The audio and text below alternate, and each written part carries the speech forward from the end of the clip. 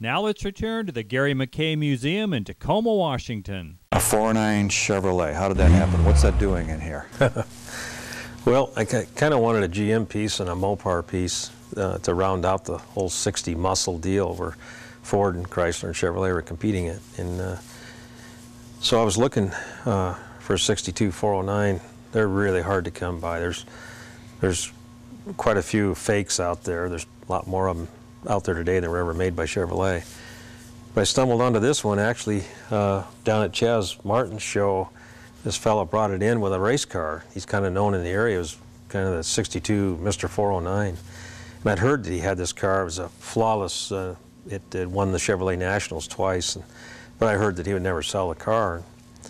And him and I got into a conversation talking about the cars and things, and he informed me that he was selling everything here and kind of retiring and moving down to Arizona, and said this car could become available after the Chevrolet convention.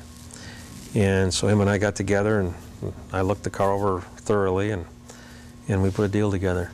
And what makes this car stand out, separate it from the rest of the 409s, this is really extremely rare.